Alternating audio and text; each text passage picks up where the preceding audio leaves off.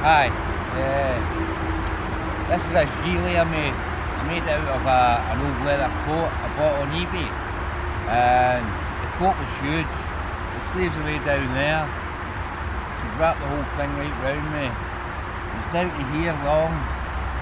And I was wondering what to do with it. And I thought, I'll make a gilet. And this is it.